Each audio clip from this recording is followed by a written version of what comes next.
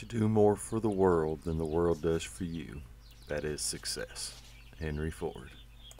Hi, my name is Bob and welcome back to the homestead, y'all.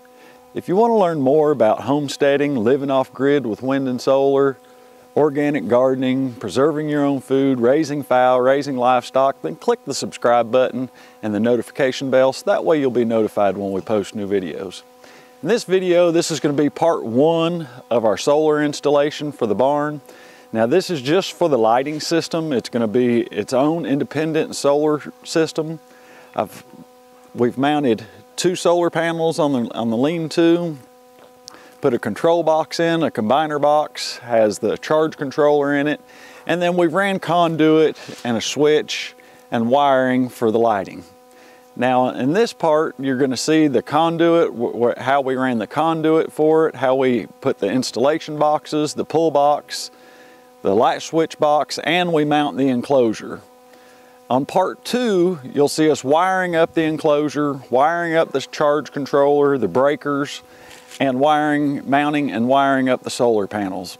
I'll put that link in the description below. So if you enjoy this video, please click like, and don't forget to watch part 2, and thanks for watching.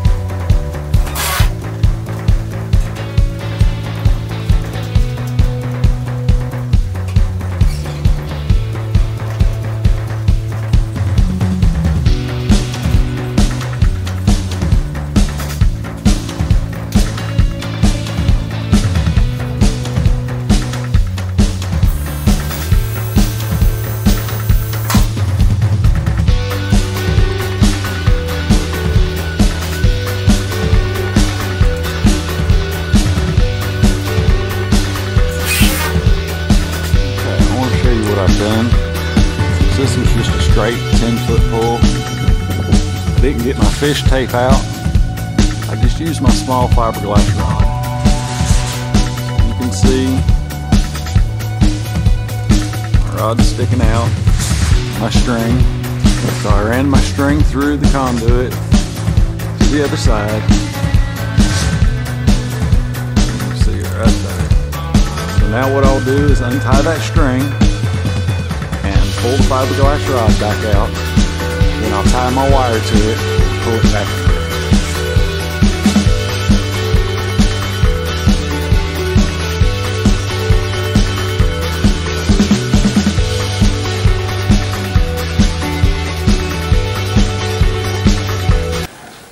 I'm working on the solar lights for the barn, and I have to pull my red and black wires from light fixture to light fixture. It's 10 feet in between my trusses. I have a light fixture on every truss, so I need about 12 feet of wire for each pull. So what I'm going to do is I have my wire on my spool pullers, and I've made a mark at 12 feet in the floor. So I'm going to pull this 5 times and cut it off, and that'll give me 12 feet of wire, so that way I can run it through my conduit for each one. And then I'll start wiring up the fixtures. After I get that done, then I'll go back on this end and I'll pull my wire down to my switch, and then pull my wire back to my combiner box where I have the solar panels mounted outside, and they come into a breaker, and I'll hook these wires to a breaker. Now I'm using 10 gauge wire on this. Actually, after I did the math, I could get by with 14 gauge wire with a 2% voltage drop, but I'd rather not have any voltage drop going to the far light in the barn here, so I'm going to use 10 gauge wire on that. Remember, anytime you're pulling a DC load, always check your amperage and see how much your load amperage is, and then find a chart and see what the voltage drop is, so that way you know what size wire to use. There's tons of charts out there on the internet that you can look up. I use one on Arizona Wind and Solar's website. I downloaded it several years ago.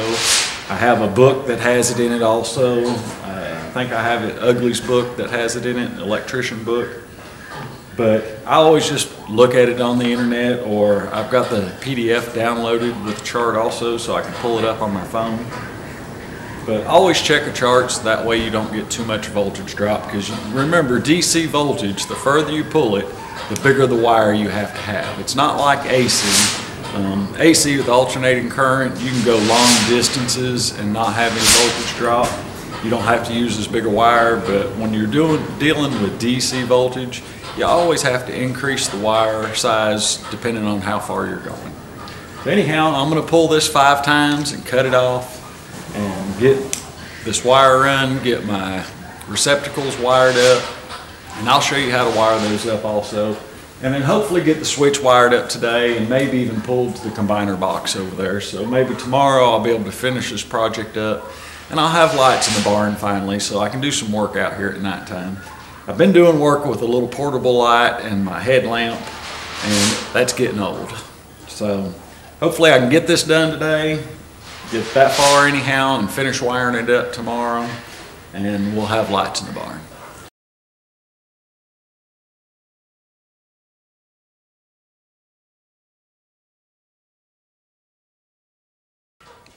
All right, there we go.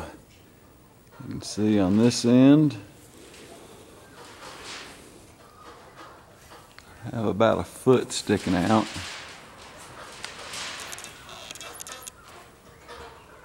And then the other end, there's about a foot sticking out.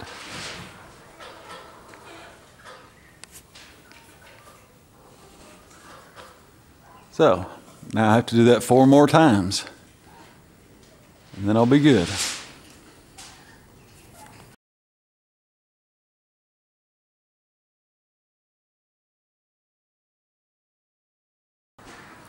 After breaking the tip off my fiberglass rod, my pull rod, and then breaking the fiberglass pull rod, it occurred to me that as cold as it is today and as stiff as this wire is, it being 10 gauge, that I might be able to just tape the end of it and push it through the conduit. And lo and behold, it worked great. So I'm glad my tip broke. I'll show you the tip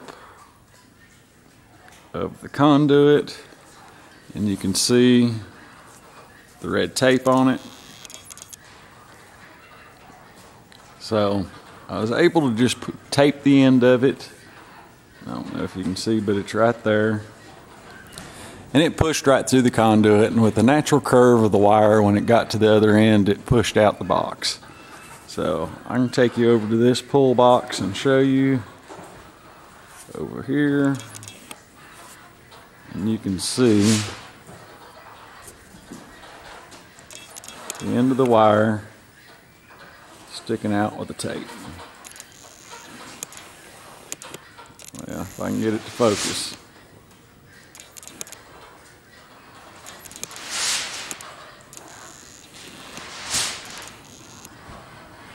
Okay. So you can see where it came out. So it came out of my pull box right here. That's the end of the wire. So now what I have to do, I have to go back in this pull box and pull another wire over and then down to my switch. So that'll be my next pull.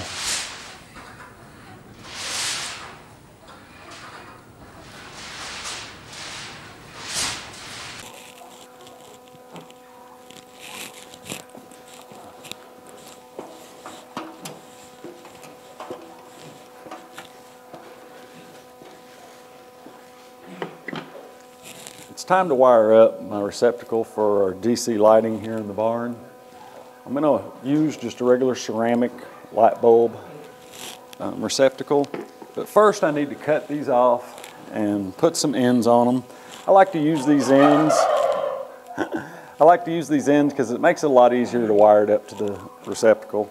But you don't have to. You can just strip the wires off and wrap the copper wire around it and tighten it up good. But I like to use the little ends on them. So I'm going to cut these off and crimp some ends on them real quick. So I like to just leave about 4 inches of wire. So I'll just cut the rest of that off and then strip both these ends. Now this is the last light in the barn, so I only have 2 wires to do, but on the rest of these I'll have 4 wires that I have to do, so the 2 positive and 2 negative will have to go in the receptacle. So that's why the ends make it a lot easier than trying to get 2 wires under there, trying to twist them together and get them under the screw and get them good and tight.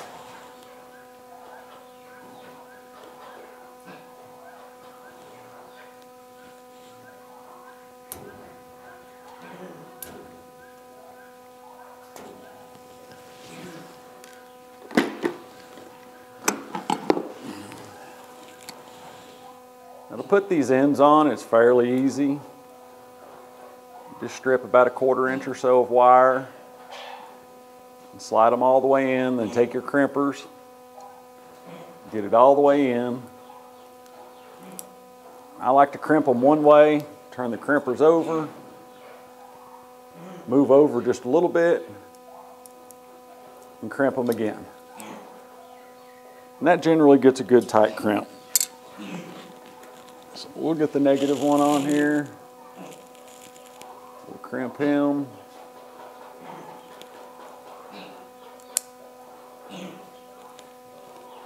Turn it over, move it over a little bit. And crimp it again.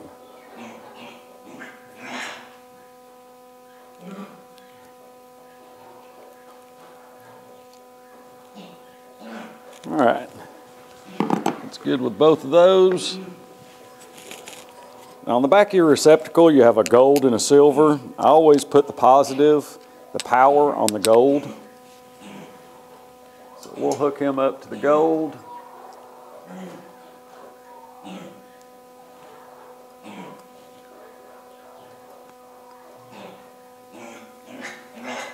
Little girl.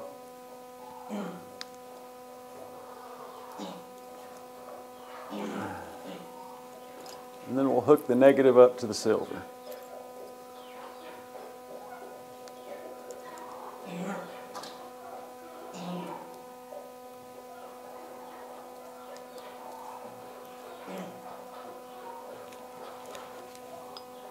All right, always pull on them a little bit to check it.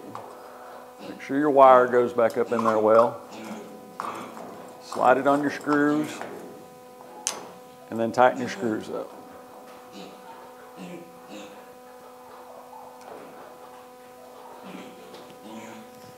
That's all there is to it. Now let's do the other 5 or 4 and we'll be done.